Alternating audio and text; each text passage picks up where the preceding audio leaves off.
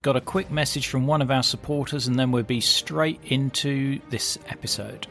Now you'll know I do like a good espionage story, and The Happy Traitor is just that. On the surface, George Blake was a charming, intelligent and engaging MI6 officer. However, underneath he was a ruthlessly efficient Soviet spy. Simon Cooper unravels the real Blake using exclusive personal interviews with the man, research in many languages and the use of the Stasi archives. Don't miss The Happy Traitor, published by Profile Books and available wherever you buy your books. Now, back to today's episode. Oh, there was one time where I almost started World War III. Welcome to Cold War Conversations.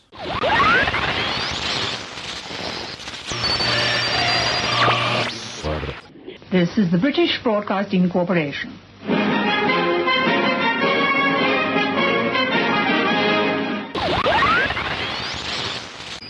Fünf, zwei, sieben, eins, sechs, neun, acht, drei. Well, who's our first letter from today, Edward? An old friend of yours, Doris, Brian Hartley of Thornton-le-Field, asking what's being done to build up Anglo-Soviet relations.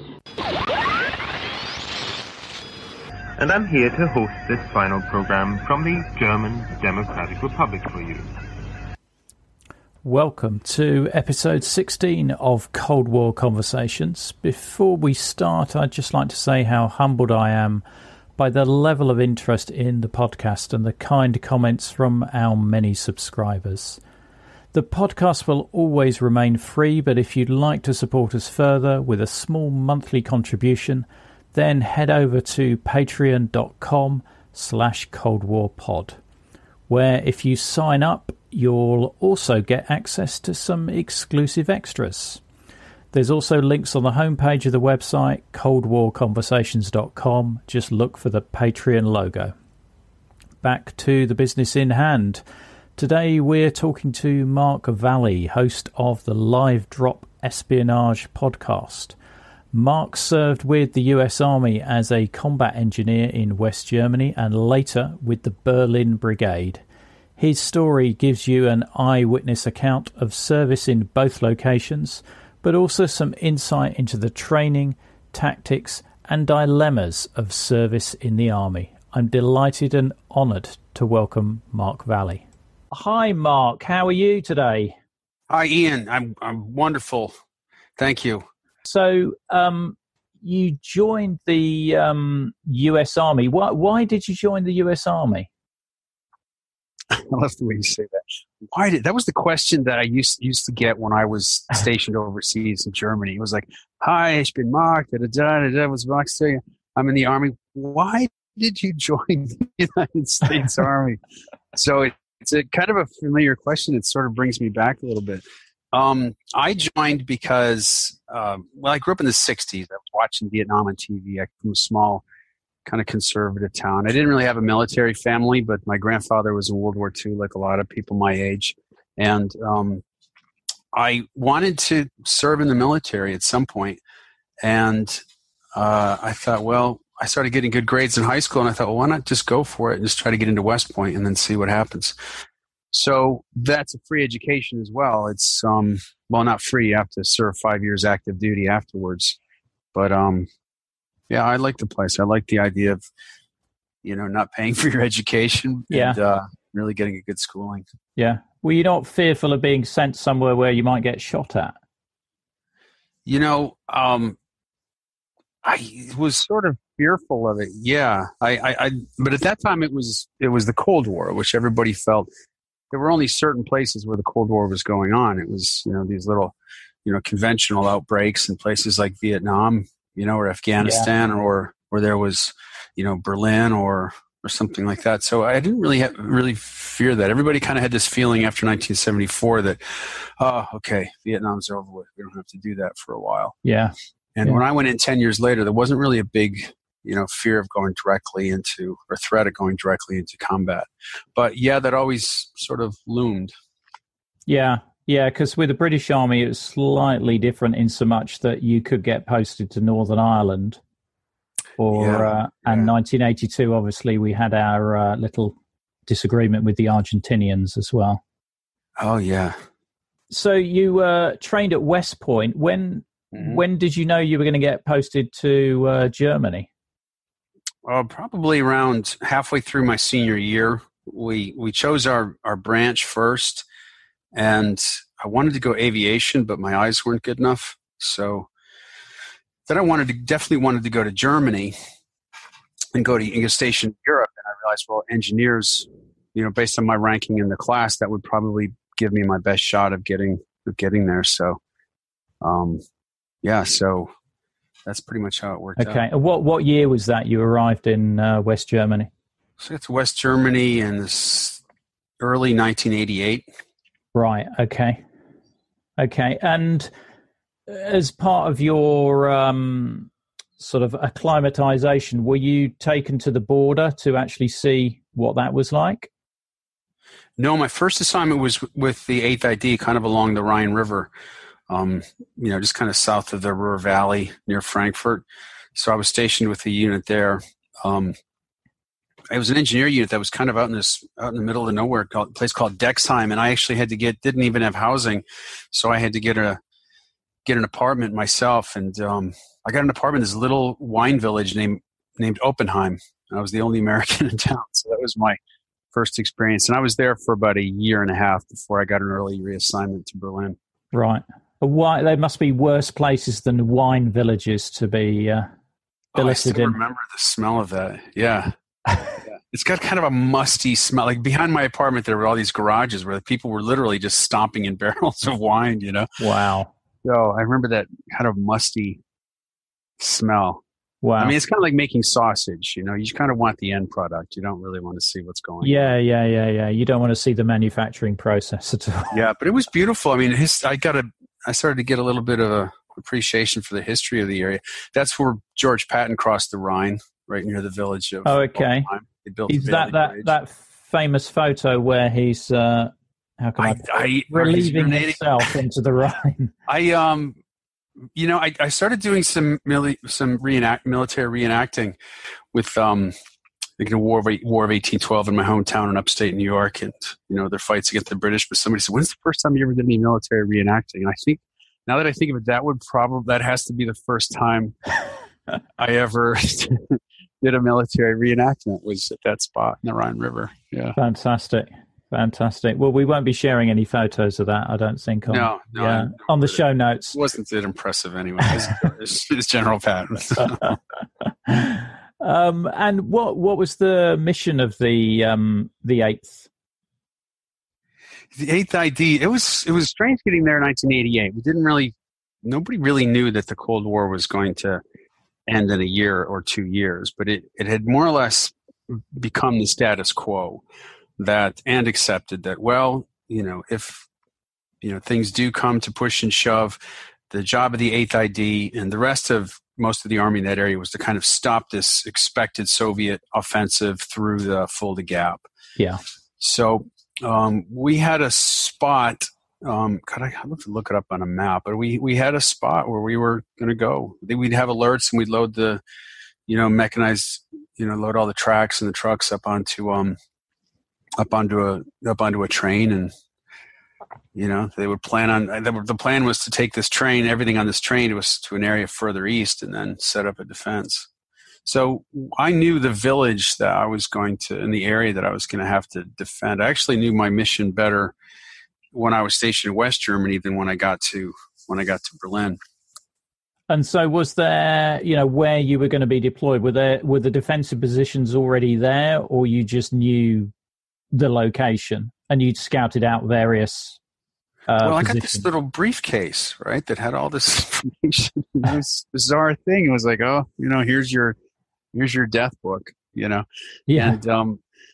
And in it we were like some maps and where we were supposed to go, and of course it was classified. It wasn't top secret or anything. And I thought to myself, I need to get out there and just see this place. So I called the aviation units and asked if I could fly my platoon out there, and they said, "Excuse me?" I said, yeah, I want to fly out there and look at our. Nobody had really done that, so they apparently didn't really have anything extra to do. So they sent a couple helicopters over, and I took my platoon to the East German border, where we were going to, defend against the Russian attack. Yeah. And we just kind of scoped it out. I mean, there weren't any defensive positions. It was really just this quiet, bucolic little village. And we kind of traipsed around and asked questions and ate MREs and looked at the terrain, and it was all really surreal. It was kind of like going on a vacation and saying, okay, when when this post-apocalyptic part of the movie happens, yeah, what are we going to do here? Yeah. And but that said, there were some prepared munitions. What was interesting about West Germany is that everything that was built after the war also had its own destruction plan as well.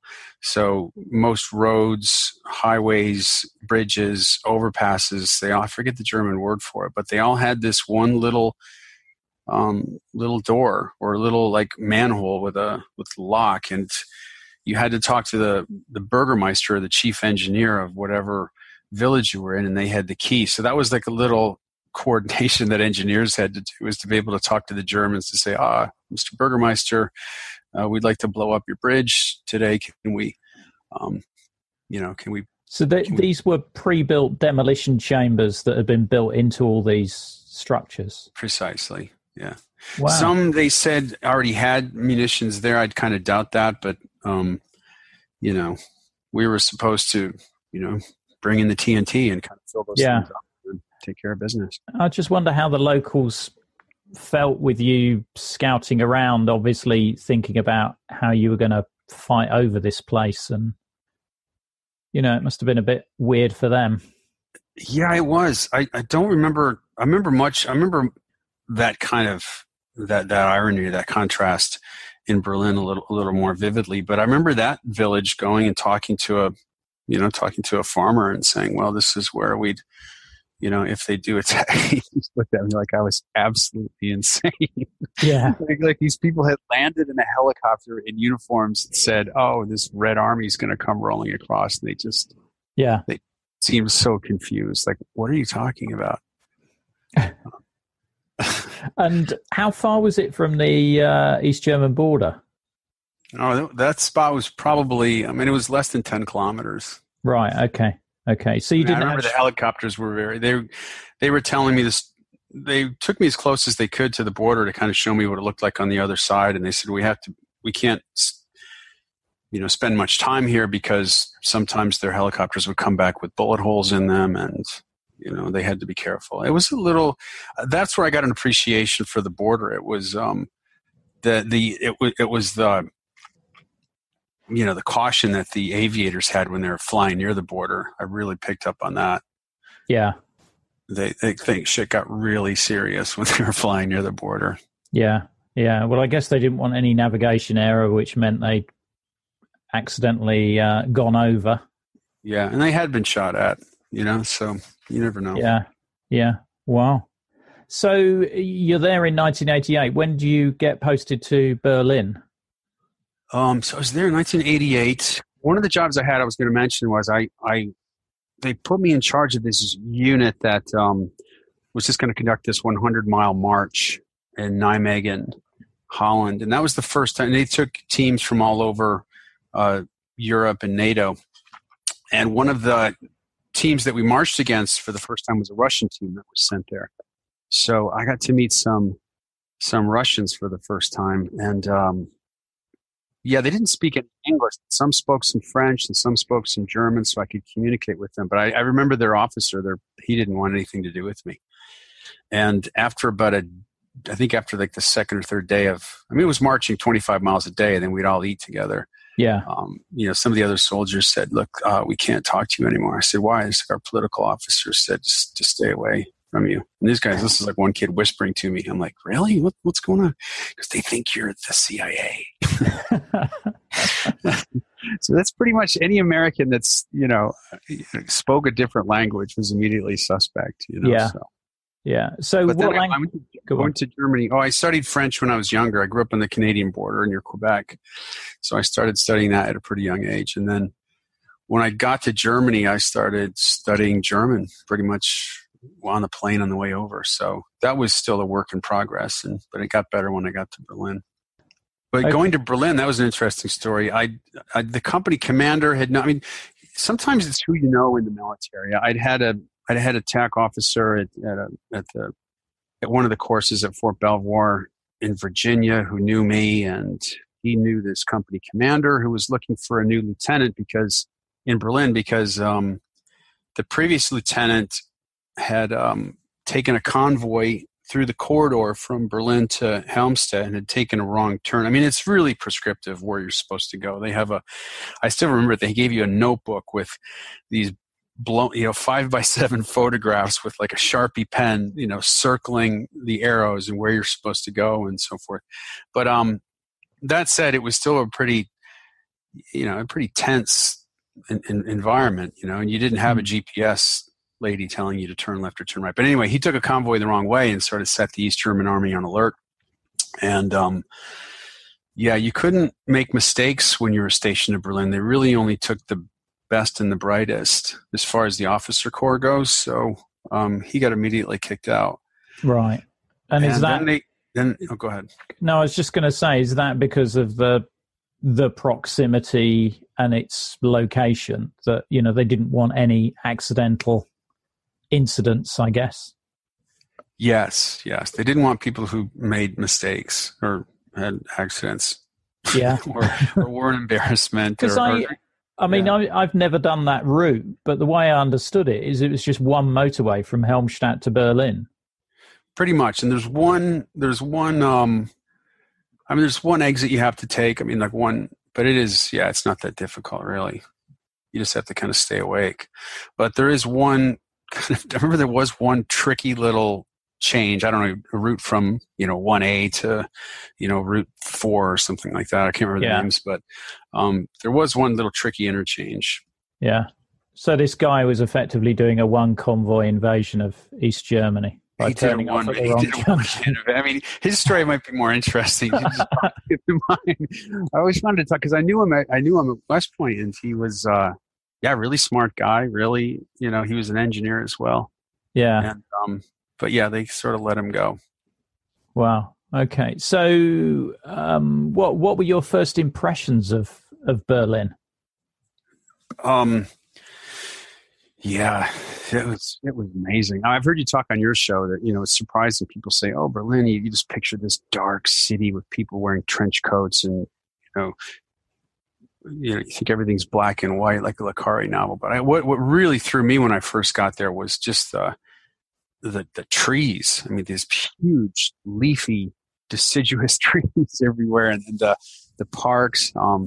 And the streets were wide, but they weren't like Hitler wide. They were just, busy. This was a big, thriving city. That was kind of the first things that brought me. The second thing that kind of threw me, I have to go back a little bit because when I was assigned to go to Berlin, I bought this like BMW, old used BMW for like $2,500 or something, and I literally packed everything that I owned in this car, and I had a set of flag orders, and I drove from Mainz to Helmstedt, and that's Checkpoint Alpha. So I went to Checkpoint Alpha, and I had to pull up to through the German cross checkpoint into the Russian checkpoint. So you go to the Russian checkpoint, and you have instructions what you're supposed to do. You take your flag orders inside, and I thought, what's the harm? I would just say, Dobre Večer to the guy that took the thing, and they wouldn't leave me alone after that. But I did notice one thing about them. There's the soldier who was working the gate. He had a little bit longer hair than like Americans would wear their hair. It was kind of black, a little bit wavy. He was about 6'2". He's wearing the brown wool uniform. But I remember at the time seeing like some dandruff on his shoulders, and I thought, well, that really wouldn't fly over on our side, Yeah. And I thought about it later. I thought, well, on one hand, they probably want people there, looking a little bit less, how do you say it? Maybe looking a little bit more open to talk to somebody like, oh, this guy's cool, Yeah. I can talk to him, because he immediately was like, oh, it's Spitzgeduderskeder. I was like, oh, no, I don't know any of that. But anyway, I was nervous as hell because we had to go in this little waiting room and wait for them to approve your paperwork. And there was paneling in there, this kind of light colored, like hickory paneling. And there was a table where you sat, this kind of modern looking little couch with a coffee table, and there was all sorts of communist magazines and stuff on there. And they had literally like a little slot that was about 6 inches wide, or about an inch high, like a horizontal slot. And every once in a while, you'd see like eyes appear in this slot in the wall. Wow. That was somebody watching you. I mean, after I didn't read a lot of Cold War stuff, but I thought this is hilarious. Yeah. So it literally would pop, and you wait in there for at least a half an hour. I don't know if they expect you to sit there and read the magazines, and say, yeah. It's pretty Do you cool. think they were taking photos for their records, or? Oh, yeah, I'm sure they took. Yeah. I'm sure they took pictures. Yeah. Hey, this guy speaks Russian. He's got to be CIA. Yeah, exactly. So they made me sit there for a while and just see what magazines I was reading. I don't know what they were doing. It all looked pretty crude, but looking back on it, I think like maybe that little slot with the eyes, it almost looked like somebody carved it out with like a sharp steak knife. Yeah. Looking back on it, that might have just been, well, who knows? Once you start doing a podcast about espionage and intelligence, you start second guessing every single encounter that you've had. Yeah. Have had, you probably had that. Oh, yeah. experience. Yeah. Anyway, but once I kind of got through, then there's Checkpoint Bravo, which is right at the edge of Berlin, and then once you get into town, that was part. The second thing that threw me is that don't these people realize a Cold War is going on? That there's a war. I just saw the enemy face to face, and everybody's just walking around Berlin like it was New York or something. Yeah. That's kind of what threw me at first. I thought everybody would have this sort of, shrouded, tense suspicion, but no, it was springtime. Everybody was having a great time. It was a beautiful place. Yeah.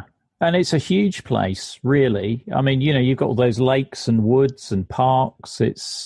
Oh, I know it. Yeah. It's not. Yeah, because we were in the American sector, which was, it was some pretty choice real estate. We had a place I had a little place near Houtenweg, and I could just go to Schlachtensee or Krumelanka, and then a little farther over to like the Havel, and it was beautiful. So did you have any special training for Berlin? No, I was an engineer, and my specialty was as a combat engineer. It was to kind of help plan the battlefield with whoever the task force commander was, and to kind of look at the lay of the land and figure out what's the best way to either defend it or to move through it. I sort of like that thinking part of being an engineer, that you weren't just this kind of warrior beast. You had to kind of either prep the battlefield or analyze it and look at things. So no, I didn't really have any special training. Once you got to Berlin, everybody went through, I think it was like a week long in processing, and there were classes that you had to take at McNair Barracks. Right. I remember those. And what did those consist of? Can you remember? Yeah, it's funny. I interviewed this one guy, this Ambassador Perrin, and he gave me this term. I thought it was wonderful. And he said, they would bring me back to Berlin because I knew Berlinery, so they would ask me. I was like, wait, what? Berlinery? I was like, what's that? He goes, it's everything related to. He was getting patients, like everything related to Berlin. They had all kinds of different rules everywhere. Anyway, we just called it Berlinery. But I thought that was kind of. That's really cool. That was your first introduction to Berlinery, where they basically tell you, okay, here's the way we did things. You do things in, West Germany. Here's the way we do things in Berlin. They were telling us that not only are you, you have to use discretion and, be aware of, that people are trying to get information from you, but you also have to project an image, a positive image and strong image of America because people are watching you. So it wasn't just like don't give information. It was sort of act like you're a great guy. Yeah. So even in your downtime, you have to act as an ambassador for the US.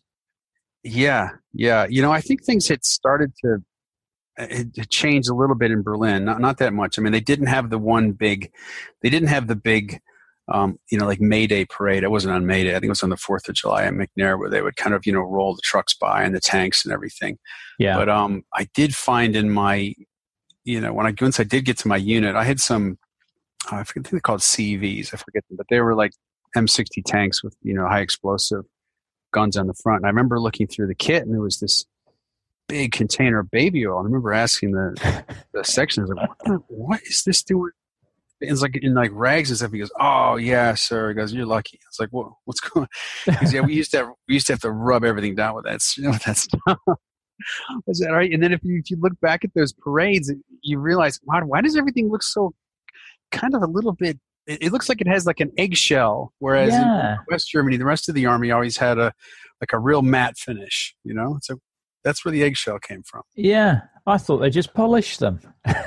It's baby oil. That was the big. Wow, that's the big baby secret. Oil color. That's the big secret. That's probably classified information you've just released onto the podcast. Yeah, I mean, you could pretty much shut down your podcast now. I mean, baby oil won the Cold War, so let's. Well, hey, that's going to be the headline. That you've just given me the title of the podcast. That's definitely going to be it. What beat the Russians? It wasn't Ronald Reagan. It wasn't. A policy of containment. No, it was baby oil. It wasn't. Yeah, it wasn't tear down this wall. It's crack open the baby oil. Yeah, exactly. Brilliant. Did you do any training in Doughboy City? Oh, absolutely. Yeah. And what was that place like? Doughboy City was, later I went and did one of the first movies I did was about Operation Gold. I was still a soldier in Berlin, and they said, "Oh, we're looking for soldiers for this movie." I think this was after the wall had come down, and it was about this. Well, the Operation Gold, the tunnel that they dug underneath. Yeah. And I started looking around for the actual location, and it still. I mean, at the time, it still existed. There was still remnants of the foundation and the opening of the bunker, although it was filled in. But it wasn't far from Doughboy City, actually. Right. Doughboy City was strange because whenever you went there, there's this little road you kind of went. And I went back there recently on a mountain bike, just riding through it, and it still has this feel of like no man's land, like you were training in the demilitarized zone, because you could see the East German towers not far away, kind of across the field. Yeah, and there were always the mission vehicles there whenever we were training, almost like clockwork. They'd be there in their little brown Ladas with the Russians, that were. So is this the Socksmiths troops? Yeah, Socksmiths. The British. Socksmiths. And we had. Yeah, exactly. They were there. These guys packed in a tiny car, and. What was in Doughboy City? I mean, were there buildings and simulations of S-Bahn stations and things like that, or have I got that mixed up with the British training ground? You might be thinking of Ruhleben. Right. Is that the British one? Yeah.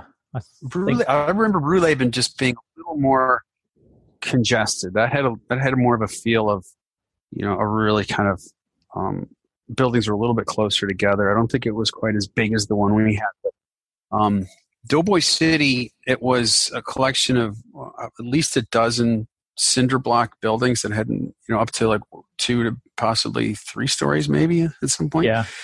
And, it was a place where you kind of trained on how to attack a city, or how to defend a city, like how to move and tactically how to go from one building to the next. And, I remember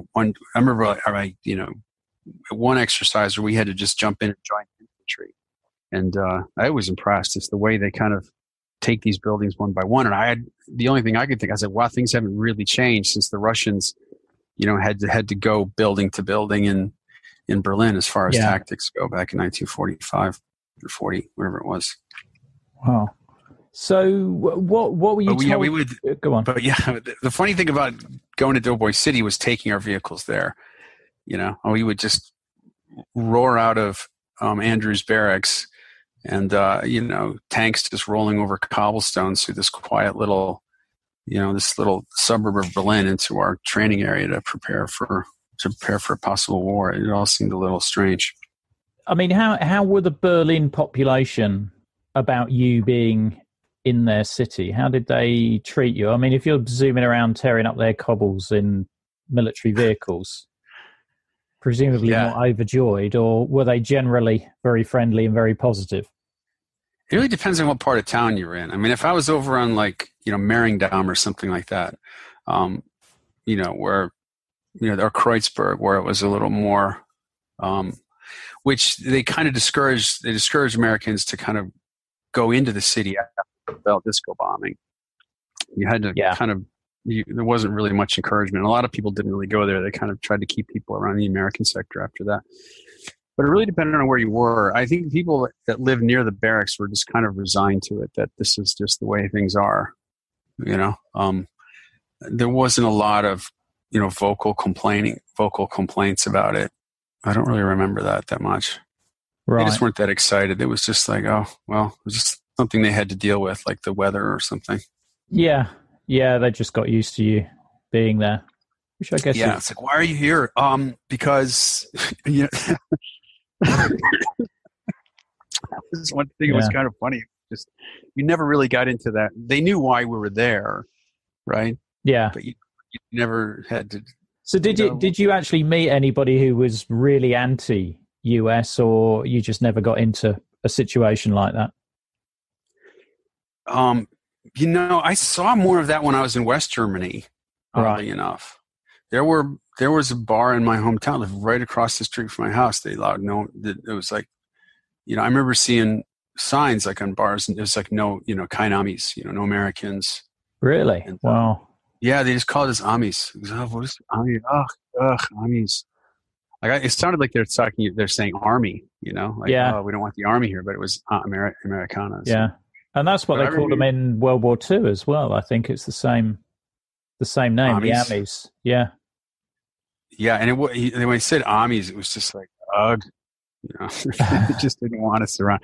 I think it's because, I think in the West Germany was a little more of an issue because there was some of these bases, like Kaiserslautern or around Frankfurt, there was such a higher, or Mainz and Wiesbaden, there was just such a higher number of Americans that, they could literally outrun certain communities or overrun certain communities. Yeah. But the thing about Berlin was that, we were split up. I mean, there was 10,000 Americans, and there was some French up in the north, and there was some, British, wherever they were hiding over there. Yeah. Steady on, Mark. Yeah. We were split up, so it wasn't that much of a problem. Yeah. I had a friend who was, he's in the Royal Engineers, and we used to hang out quite a bit. So I got to see the British side of things. And I did a 1-month exchange with the French unit in the north, actually, at one point. Oh, yeah? So how was that? We all kind of got to know each other a little bit. That was interesting. That was really interesting for a couple of reasons. One, the French idea of, fighting in a city, their whole strategy was more like, which I think was a little bit more accurate than what the Americans had planned. The Americans sort of, we had a tank battalion there. We had some infantry, and, we would practice, urban warfare and Ruhleben. But the Americans would sort of act like we were a much larger conventional force than we were. Whereas the French attitude was, we're going to be fighting behind enemy lines. We need to learn, sabotage and raids and things like that. So they were teaching you, whereas the Americans were teaching you how to set up, a defensive position with an M60 tank. The French were teaching you how to dive under a tank and stick an explosive on the bottom of it and then get away safely. So right. That was fun. That was some pretty intense training. And that was just their infantry training. It was all the sort of commando behind the line stuff, which I think is how it would have ended up being. Was there any conventional, conflict going on in Berlin? And also they just had longer lunch breaks. They loved to sit around and open up their lunch boxes. We had MREs in little bags. They had a big box full of cheese and crackers and cookies and delicious little pâtés and things. So did they have wine with it as well, or is that just a misconception? I don't remember them having wine. Not when we were just sort of eating out in the field at night. But they did have hot chocolate. They would pass the chocolat show around. Yeah.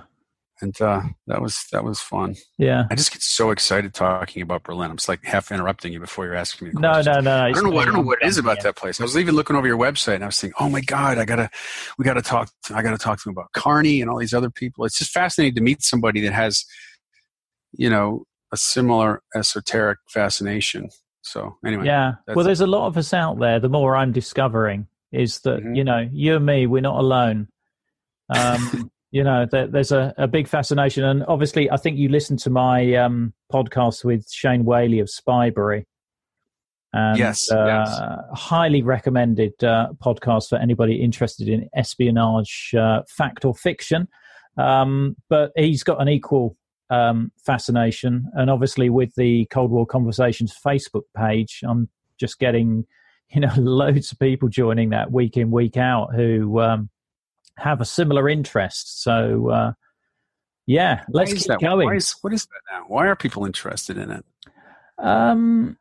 No, I don't know. I mean, I think it's the bizarreness of having a city, well, particularly with Berlin, having a city divided in two on the basis of ideology.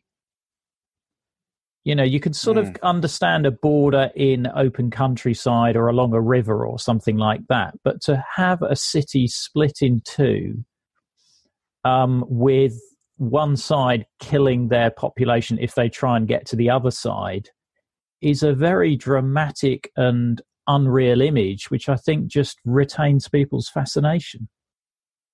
Yeah. And there was another thing that struck me when I got there. On my first day, I had maybe a couple hours before I was going to meet my commander. And I said, well, I'll go for a run. I asked this other lieutenant, I said, where should I go? We always kind of pulled pranks on each other. He goes, run straight down, whatever it was, Preußendamm or whatever street it was, Finkenstein, LA. And then, you'll hit this canal and then take a right. So I just went down to the canal and I take a right. And of course, there's the border right there. There's towers, the guy looking at me with an AK variant. And, it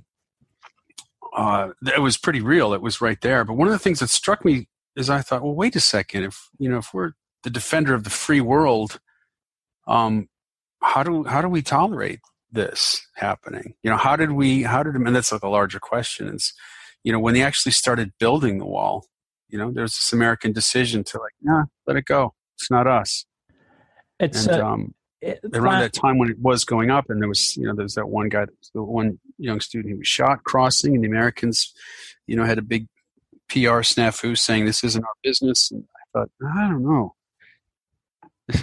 It's an interesting question. It's something that Shane and I have talked about as well, as to whether it was almost, I think welcomed is probably the wrong word, but it certainly stabilized the situation in Berlin and solidified who, sort of controlled what bit and who controlled, the other sectors. Mm-hmm. Because I imagine the emigration from East Germany was putting quite a stress on West Germany as well to some degree. I don't know. It's an interesting one because, they, as you say, nothing was done. It just was accepted as part of the status quo. And then again, what could they have done? Yeah. I mean, you've got that confrontation at Checkpoint Charlie, tank to tank in 61. I think it was 61.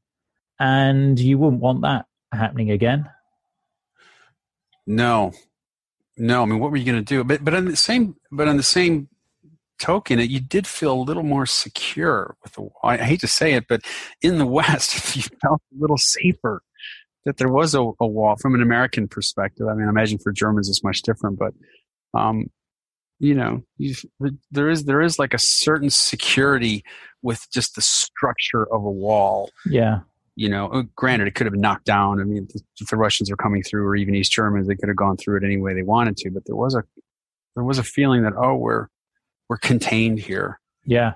Well, I think they had various sections that weren't as robustly built as other sections, so they could easily demolish them and come through that way. But I think also the fact that West Berlin was very heavily subsidized Oh, absolutely. made it, not only the army, but, people who, the population living there as well. Yeah, what's interesting, I noticed in West Berlin, there was people wanted to know, like, they didn't really want to know why you joined the army.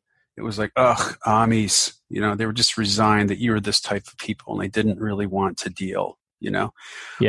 I think it had something to do with the liberal attraction to Berlin at the time. I mean, a lot of people went there because they could avoid the draft as well. But I remember people did want to know, why did you, as a person, join the army? It wasn't automatically accepted that you were this or you were that. I do remember people being curious on a personal level. Yeah. Why you did what you did. But I thought about something that's interesting. Berlin was actually, there were a lot of, if you look at the Hansestaads in Germany and all these other cities, even London used to have a wall around it. And Berlin was really one of the only cities that was like some of those cities from the Middle Ages. It did have a kind of, I wonder how that would affect the psyche if anybody's ever done a white paper on that.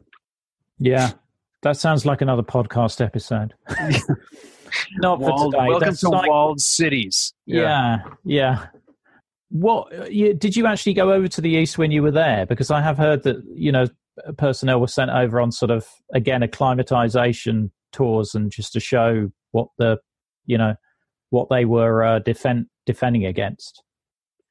Yes, we weren't really encouraged to go, but it was possible. I mean, there are sort of rules that this kind of existed after, the Four Powers Agreement, or that it was, we were still an occupational force, and you kind of had to hunt and peck for it a little bit. And a lot of people went by the time I was there because a lot of things had been pretty much picked over.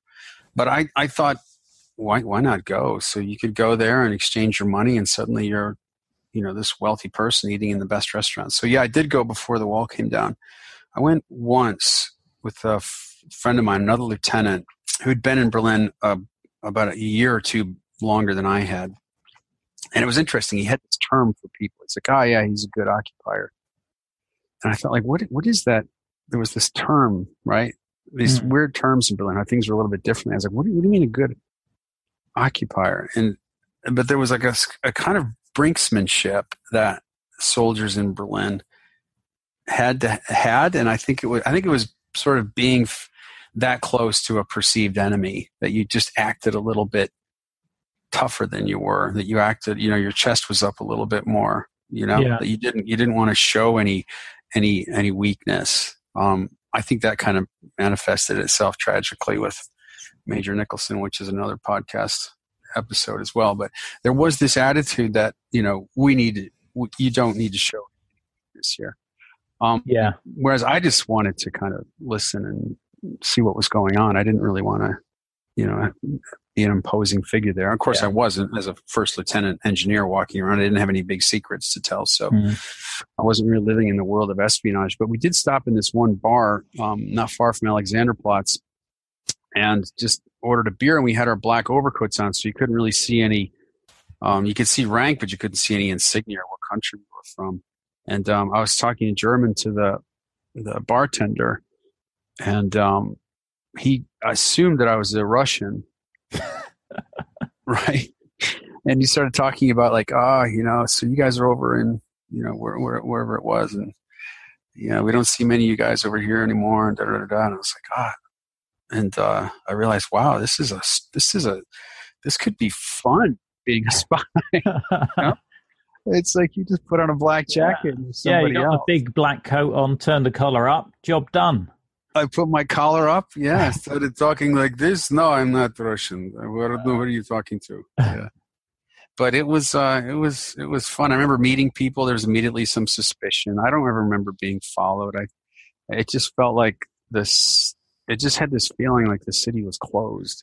Yeah, weren't people walking around? You went there, I think, as well, right? Yeah. I went in '89 in May, and just found it bizarre. I mean, it is a bit like the Alice Through the Looking Glass. It's crossing over it's like you cross those few yards through Checkpoint Charlie or Friedrichstrasse, and it's like you've gone back 30, 40 years. There's less traffic. The buildings look like World War II's just finished, riddled with bullet holes and plaster hanging off. Mm-hmm. And the thing that I remember, and it's in quite a lot of the books or accounts you read, is that it just smelt different. Oh, yeah. The two-stroke engines of the cars, and they're burning that lignite coal as well. And their cigarettes, they just smelled like they're burning paper. They're horrible. What is in that? Like brown paper or something? I remember, I've been back, and then once the wall came down, I was just fascinated with the place. So I was driving, even before they said the Americans could really go over there, they would just let me drive through, so it was no problem. So I was it was like, imagine this, it was like a alternate universe had opened up. Like half the city was immediately twice as big. Mm. And there was a whole other side I hadn't seen before. So I remember driving over there and trying to spend as much time as I could looking at this place that, a lot of people say they would suggest Americans go to West Germany to see why we're here, or I'm sorry, to East Berlin to see why we're here, to appreciate the American way of life and democracy and that whole party line. But I remember going over there and just feeling bad for these people, thinking, somebody has just nailed their toe to the ground. And, and then after discovering the Wende, it wasn't until I really discovered the Wende Museum here, and that's someone else you might want to interview, is Justin Jampool, really fascinating guy who started this museum, the Wende Museum in the Cold War. Yeah, no, it's on my list. If you can give me an intro, I'd be very appreciative. Yeah, he's a very interesting guy. It wasn't until I went into his warehouse in Culver City in Los Angeles where I was just struck with it. It was, he has this huge warehouse. It's full of furniture, clothing, books, statuary, flags, photographs, all kinds of paraphernalia of that. Almost what now is almost like a lost civilization. Yeah, it was like I didn't really get to see what was inside these buildings or what life was like in East Germany or for all these people until I got to Los Angeles and went into that museum. So that was fascinating. Yeah, it sounds like an amazing collection, and so surprising to find it in Los Angeles. Yeah, well, the funny thing is about there's another thing about collections. When somebody knows you're collecting things, when they see it, they think of you, and then they let you know about it. He still has stuff coming in. People are always saying, "Hey, do you want this? Do you want a Trabant?" or whatever it is. Yeah. Sure. I did an impersonation of Dean Reed. Have you ever heard of him? Dean Reed, the Red Elvis. At the Wende Museum, Justin had a dinner there. They reproduced one of Honecker's state dinners from, I forget what year, 1984 or something like that. They had the menus. They had the same food. It was just for his benefactors for the museum. And did you use the dinner service as well? Yes, they had the same. They had his actual, plates and stuff and glasses. Oh wow! How cool is that? It was fascinating, and he was telling me about it, and I said, "Well, I play the guitar a little bit, because we were talking about Dean Reed. I was like, do you need entertainment for the state dinner? Because I didn't want to go and just sit there and eat, Yeah. And Justin was totally game. He said, "Oh my God, that'd be great." So I got a wig and learned some of Dean Reed's songs and just kind of showed up strumming my guitar as if he would have done for, Eric Yeah. Honecker. Fascinating guy. Oh, God, is there any video of this dinner? No, but I'll do it again at some point. Oh, okay. I kept the wig. I'm gonna. Maybe they'll invite me to I think they celebrate Dean Reed's birthday in Berlin every year, so I'm trying to get an invitation to that next year and to go play Eve of Destruction in German or something. Brilliant. So, I know an actor in Germany. I was talking with Dean Reed. She said, "Oh yeah, my agent used to be married to him." It was just not a big thing, You mentioned about the defense of Berlin. What do you know what the battle plans were for the defense of Berlin, or any detail around that? Yeah, that's something I've been kind of digging into as well. And there's this, that was something they talked about at USAR, U.S. Army Europe level, and NATO. It was what is their overall plan here? And what I've come up with is that they intentionally didn't have a plan. Right. I'm kind of winging it here, but my theory was that I think that, if there was a plan, then there suddenly would be this excitement of trying to find it and who would give it up and who would see it. I think the overall mission there was, we were like human shields in a way. That if you do want to engage Berlin, we're going to fight, then you would be fighting American forces in your war with the United States. So that was pretty much the main purpose. I think it was a show, not necessarily of force, but just of, residence. Yeah. But, because there really wasn't much coordination that I remember with the French and the British. I mean, tactically, we had to kind of know how it was going to work. I think they just wanted people to. I think we were going to kind of wing it. I mean, with the exception of units like, Detachment A, which is declassified now. I mean, they had like a stay behind mission, of sabotage and so forth. Your average engineers, we were just we weren't really too sure what was going on. I think it was there was going to be an alarm. We would have alerts occasionally where we just pack up our vehicles, and they wouldn't really tell us where we were going to go like we did in West Germany. Yeah. I did get a hold of the battalion's plan at one point and found out that the battalion headquarters was going to be in Berlin Platz. Right. And I had a girlfriend that lived near Berlin Platz. So, casually I mentioned to her, like, hey, could I use your apartment if we go to war? And she's like, oh, absolutely. So, I had a plan. Personally where I was going to go. So you didn't really know. So even though you were doing training and things like that, you didn't know where you'd actually be deployed if the wall came down and the Red Army came pouring over. No, but to be honest with you, I think that they wanted to keep us mobile as well, because a lot of our training was going on at Bergen training area, which was right where the Bergen-Belsen concentration camp was. That was a strange experience. You come up with some bizarre discoveries there once in a while. But we would train there, more or less in the British kind of sector of West Germany. So, we would train there, and then come back into the city. Doughboy City was pretty much the infantry was using that most of the time. We would help them like in support, but it was all sort of strange. We didn't really know but we did know that we were surrounded by, 100,000 Russian troops, So it was kind of futile in some respect. Yeah. We trained in the city. If they just said, oh, go down Fürstendamm and block the street, then, we would have done it. So. Yeah.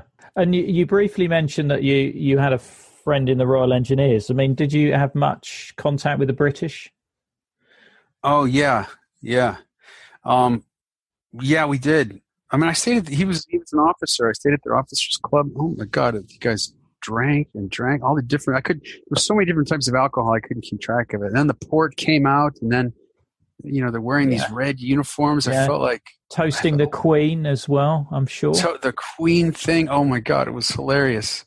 We had there's the Queen and the Royal this and the Royal that, and a lot of pomp and circumstance. And the uniforms were just beautiful. This like whatever that red color is that you guys have, anyway, there's those red uniforms. Then there's this weird thing they did, like on this kind of wrestling with your legs. You just kind of fight with like your legs on your, people sitting on top of you. Anyway, it was just bizarre. But the British were they were really the king of this whole brinksmanship. I have to say the idea of like a good occupier, and I'm kind of going out on a limb here, was something I think it was a British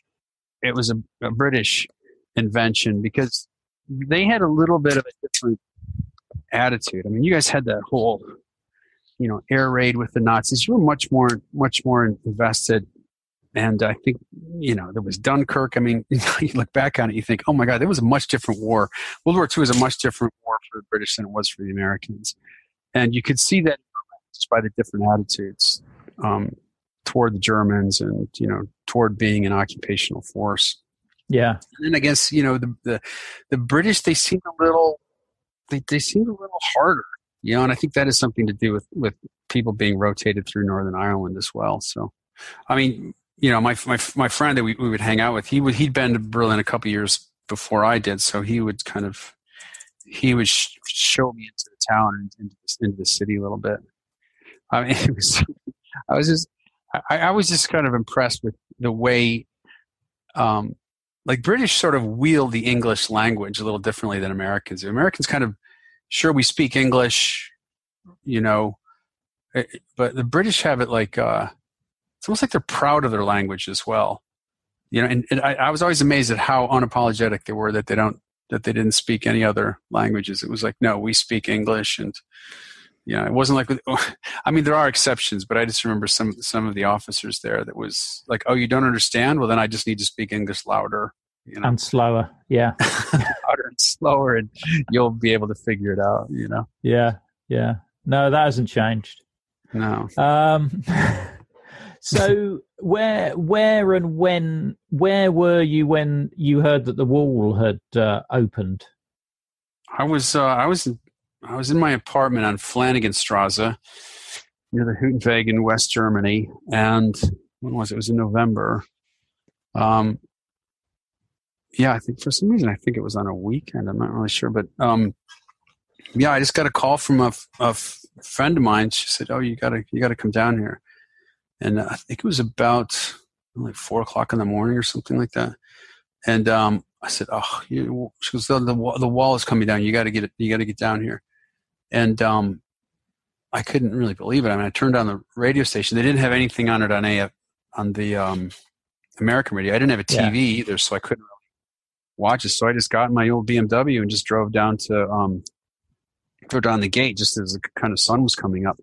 And yeah, there were just people standing on the like literally standing on the wall. I mean, you've seen the pictures, people chiseling away. I started chiseling away, then I realized, okay, this is going to be a lot of work. Well, that bit around the Brandenburg Gate is probably the toughest bit to chisel on. It was certainly the thickest part of the wall anyway. You start chiseling on that and you think, okay, I'm going to wait for the professionals to come in. Especially as an engineer, you're like, okay, this is like 40 years of settled concrete. Bring out the baby oil. That'll sort it out. I was going to explain to everyone, listen, here's what happens when you reinforced concrete sits in the same place weighing on itself for 40 years. Don't even try to break it up. But yeah, the baby oil wasn't working. But I look at those pictures and I think, oh my God, I was there. I was standing in wearing a brown bomber jacket, as long as my hair possibly could be, wearing stonewashed jeans, standing there. And I remember that on the inside of the Brandenburg Gate were the soldiers, the East German guards, but they weren't armed. They were just standing in a semicircle about 20 feet from the edge. Yeah. And I remember taking a picture of that, just looking at us curiously, like what? They didn't look afraid. They just didn't see what was going on. I mean, I walked around a little bit. I walked up a little bit toward the Reichstag, and there was actually a hole in the wall. A part of it was broken down, and I looked through it, and people were just using the regular way through, but somebody had cut like a little hole big enough to get through. And on the other side was a border guard, and I offered him a cigarette. He said sure. So I passed him a Marlboro through a hole in the wall, and we smoked a cigarette and just shot the shit for a little while as people were kind of streaming through. Wow. What did you I'm fascinated to know what you talked about. What the weather was like, or yeah, it's like, how's it going? He's like, good. I was like, what's going on? He's like, they opened it. And I said, what do you I don't remember the specific, but I just remember him being not really sure that it was going to last, and he didn't seem like he was one of these sort of militant guards along the wall. He just seemed to be kind of watching it. I just remember both of us were just caught up in events as if we were both watching, this huge sort of, I don't want to wax poetic or something, but it just seemed as if we were watching some, like either a huge wave or some kind of force of nature happening, something way beyond our control. Yeah. And did he know you were American? Yeah. Right. It's like Americana, and he's like, he was a little suspicious, I think, but I think, cigarette kind of broke the ice a little bit. Yeah. Well, if you'd had your black coat on with the collar turned up, he probably would have been more suspicious. He basically told me everything. He told me all the secrets of these streets. And he's still working for me now. Yeah. I'll look forward to him on a future episode of your podcast. Yeah, the guy at the gate. But I would love to talk to one of those guards, actually, and just have a chat with them. You know, what was it like, and what was that day like? You know, that must have been just so bizarre because, you know, hours before you've been told shoot to kill, and then you're just told don't do anything. Let people go. It's open. Let them go. Yeah. Did you see that film, Bornholder-Strasse? Oh, that is great. That's great. It starts with the dog wandering over to the other side and like, what do we do? I don't know. It's like, it's a dog crossed over, you know? Yeah, yeah. But you actually watch the TV film of what actually happened on the night, and it's exactly the same. These guards are just bemused by, you know, they've got no orders. They're under this huge pressure of these people. Mm-hmm. And, you know, they've got no option but to open fire or open the gates.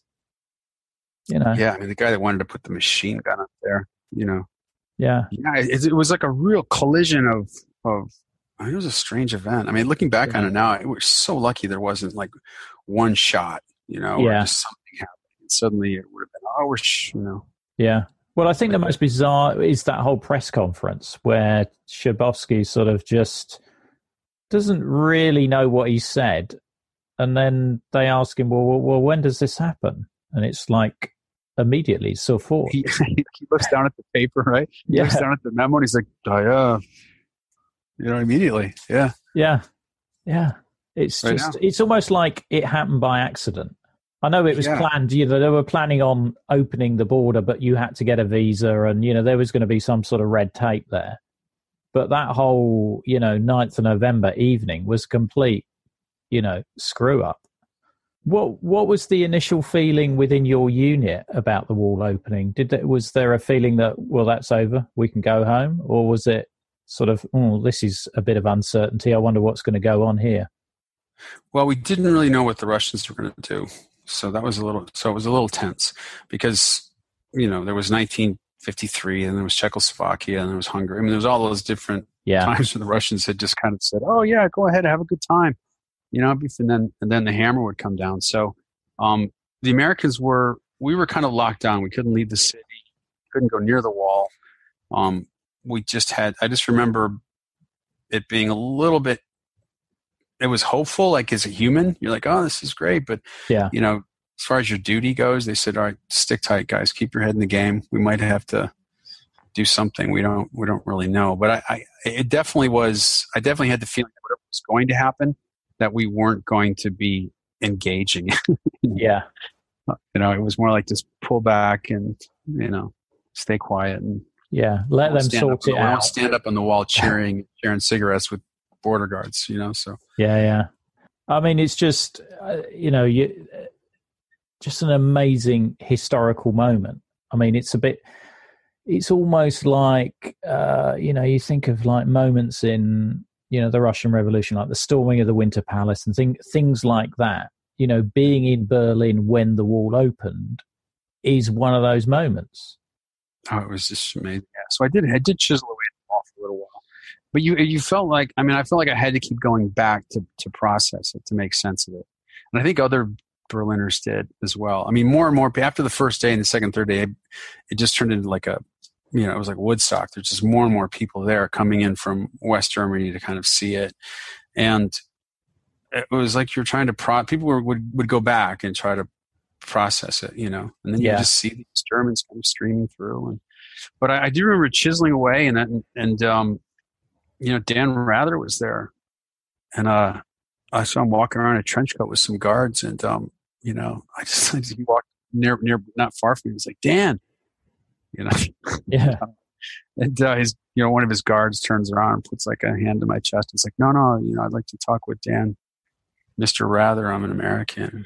And he's like, So he goes, Mr. Rather, and he comes over. And he said, yeah, and I just handed him a little piece of the wall. It's like, I just wanted to give this to you. Yeah. He's like, thank you very much. And put it in his trench coat and turned around and got in the cherry picker and continued his reporting. That's taking pride of place on his mantelpiece even now, you know. It could be right now, yeah. I got a feeling it ended up getting crushed into dust in the bottom of his Burberry jacket, but you never know. Yeah, it was a fascinating time. It was feeling like, oh wow, this is happening. Yeah. What did you most like about being in the army? I most liked a sense of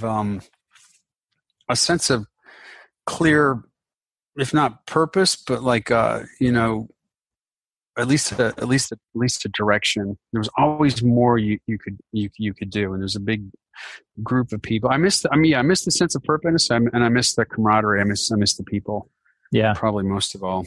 Yeah, that's probably. Yeah. And you know what? I have to admit, I do miss cargo pants, although I wear them as a civilian. I mean, having that extra pocket is it's essential. I don't know how else to say it. No, that's great. No, that's good. And what did you least like about being in the U.S. Army? What I least liked about it was exactly what being like a podcast host or doing what you're doing is you couldn't really do what you're doing right now. You could ask a couple of questions and then it was stop. It's beyond your brief. It's this, you don't have to know. There was this weird kind of need to know thing, especially in Berlin. You just didn't ask questions about people. You didn't want to get to know people. Like knowledge more of a liability than an asset. Yeah, in the army, at least for a large part of the conventional force at the time. Yeah. So that's probably that. There wasn't a lot of questioning. Like, why are we here? Why are we doing this? Yeah, but you said you were out in the Gulf War? Yeah, I went to the Gulf. That was a strange transition, going from Berlin Wall coming down and then, shortly after, being sent to the desert. But, yeah, I was there for about 4 months. I was mostly it was bizarre because I learned German. They sent me to this unit that had that had trucks from the East Germans, right? Oh, yeah. They had to put together these hodgepodge transportation units because once the Scud missiles started dropping, most of the civilians said, no, we're not going to work anymore. Yeah. So we had to put these transportation units together. So they sent me and this other linguist to kind of translate their manuals to the mechanics, which didn't really take that long. I mean, a piston is a piston, whatever. Yeah. It wasn't like you had to explain ideology or anything. So that was pretty quick. So I was just a convoy platoon leader, just transporting bombs and things up to along the pipeline road. Yeah. And into Kuwait City. Yeah. So that must have been a bit bizarre because, I mean, obviously there was a danger of a Scud or something happening there. So there was more of a direct threat to your life than you ever had in Berlin. Oh, absolutely. Yeah. Berlin was much more, kind of in theory, yourself, but when you had to put your gas mask on at night and then wait for the explosion to see where it landed, that was a little. I mean, I was never like under direct fire or anything, but the Scud missiles were a little scary because they were targeting them for like where we were, and one landed about a quarter mile away, I think, and did some damage. Did a lot of damage, but that and the realization that there, and I've listened to other people talk about this, like what is kind of shocking about being in a war, and like I said, I didn't have a live combat situation, but the realization that there is another human trying to take your life can have its own kind of subtle traumatic. Yeah. Once you have that realization, it's like, wait, this is my own species, and they're trying to kill me. I mean, people have that when they've been attacked or mugged or whatever. So. I remember feeling that, thinking, whoa. And then also realizing, oh, wait a second, my government's cool with this. The rest of the people are cool with this, that, for this political purpose, we're cool with sacrificing your life. Yeah. And then that's when it suddenly hit me. I thought, wait a second, why aren't people protesting this war or asking questions or asking why are we really here or what is, I mean, it did, looking back, I mean, I realized why we were there. And even at the time I realized, but I didn't want, I remember at the time thinking, I don't want their unwavering support. I want people questioning and saying, is this the best way?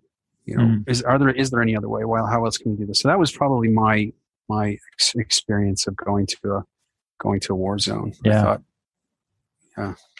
Oh, that's really interesting. Tell us about Livedrop then. How did you get into the podcasting lark? I was interested in talking with people from the intelligence community. They're a little cagey. They're not always the most, forthcoming. Yeah. It was kind of challenging. You sort of get this. I don't know about you, but I kind of have this little feeling of pride that I've actually had an hour conversation with somebody who'd been a former spy or been in the intelligence community. Because it's not always that easy to find things to talk about when so much of their life is classified, whatever. But yeah.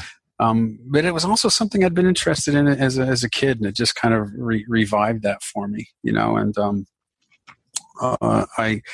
I thought to myself, wow, this would be kind of cool to just talk with people from the intelligence community. Because if I could reveal something about, if they could reveal something about a place where I had lived for 4 years that I didn't know was going on, what else can these people, tell me about where I am right now, or other places that I was, or places that I will be, or what other things do they know that I don't know? And that was probably my thought about this, is I could turn this into some sort of interview show or some kind of podcast. And I mean, at the time there was you, and there was Spycast, and I thought, well, these guys will let me in the door. This would be kind of fun. I'll figure out my own voice and what I'm really interested in and who I'm talking to, and we'll all have a good time. Techniques of talking and doing interviews, and I just started to develop a show and put it together over the course of the past year, and started recording episodes and working on it. And then once you be careful if you tell too many people about what you're doing. Either you lose interest or you actually end up doing it. So there I am. Well, you'll have to give me some tips on interviewing. I'm still at the learning phase. So what else have you got lined up on Livedrop, or are you keeping it classified for the moment? Oh, it's all classified right now. I've spoken with John Kiriakou. He was the former CIA officer who kind of blew the whistle on the torture program. And I had an interview with him, and one with Dmitry Trenin. He was one of the first interviews I did of the Carnegie Institute in Moscow. He's a former mission member. The USLM. SOX member. So I had a chance to talk with him briefly. And who else? Some of my friends from Berlin, I try to keep going back to Berlin as often as I can and interviewing people who were there when I was there. I mean, I had a good friend who worked at Teufelsberg and hadn't really told me about what he did until now. Yeah. And it was interesting to hear what he was listening to, what they were capable of doing. Kind of declassifying everything like that. So it was him, and there's some interesting people. I was looking at your list. There's some ones I'm looking forward to. I want to get onto the quick fire round, because we have spent almost 2 hours, believe it or not. Oh my God, time flies. My first question is, what is your favorite Cold War film, or Cold War era film, or film about the Cold War? I have to say my favorite one now is a show counterpart on Stars right now, because it doesn't really get bogged down with who the enemy was, or exactly who the Russians were, who the Germans were, whoever it was we were spying against. It treats it like it's an alternate universe, which I think was that was like the kernel of interest that kind of fascinated me about Berlin. It wasn't so much that what I knew, it was what I didn't know that really interested me. And that, trying to figure out that world is pretty cool. Yeah. So I'm enjoying that show. It's probably my favorite. But I do have something to admit to you. I'm not a big fan, and I know the Spyberry is gonna kill me for this when I talk about him. I'm not really that big on spy literature. I don't know. I'm like tearing through the book. Like, what do they need to know? How do I find this out? I find them. I get a little frustrated. Which are you talking about? Particular authors, or are you just? You're not daring to denigrate John le Carre and Len Deighton, are you? I think Len Deighton. I'm Right. a little bit like, come on, let's get to the point. I might have to end the interview here, Mark. Because me and my friend Shane, we're I like John le Carre. I like John le Carre though. So yeah. No, I know, and there's different tastes for the the different styles of writing, but that's I need to revisit. I need to expand my canon.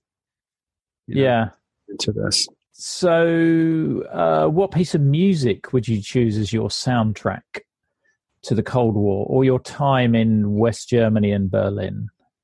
It has to be David Bowie. It's probably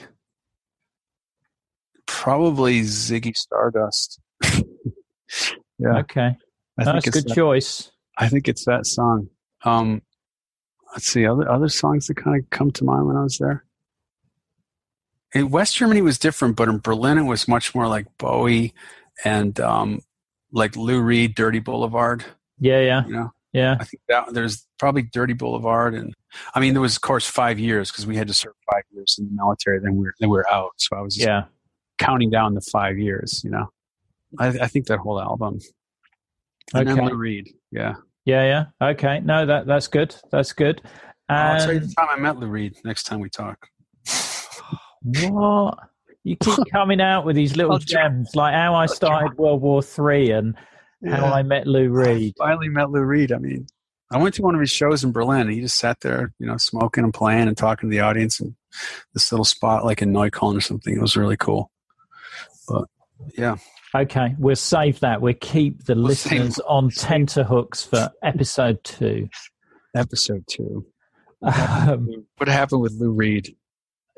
Have you got any Cold War items that you've kept or collected? Yes. I've got my little briefcase full of stuff. I mean, the thing that I'm most proud of is my little French commando badge. It's a little pin. Yeah. You can just a little lapel pin. It's not even like an official medal or something, but yeah, it was like a little bit of training that I went through with the French. I was like, I like that. Nobody really knows what it is, but it's probably that. And then there's a piece of the wall that I have. Yeah.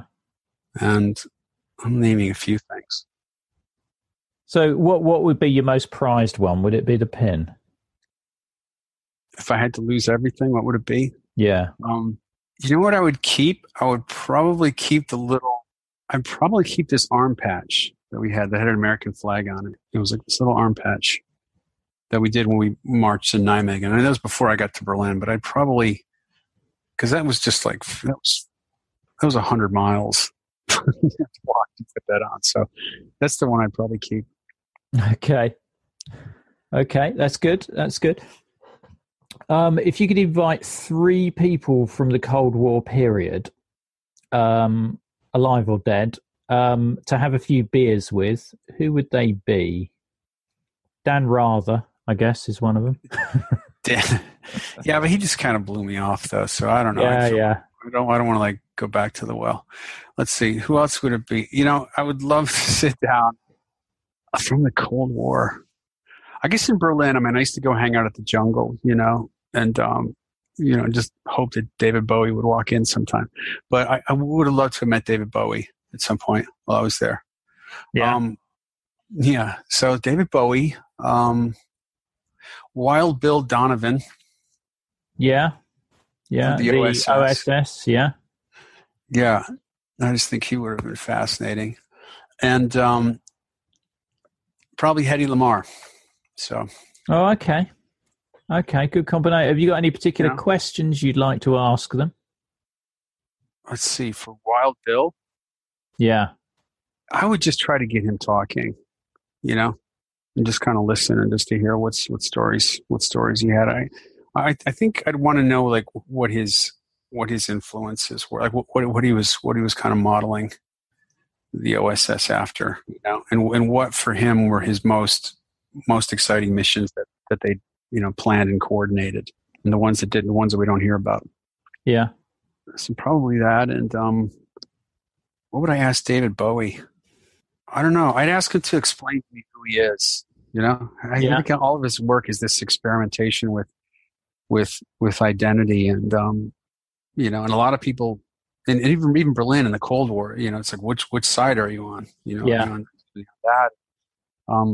There's some things in the Cold War that made it much easier to know who you were. There was which side people were on, and what your attitudes were. So I think I'd probably ask him that. How do you know who you are?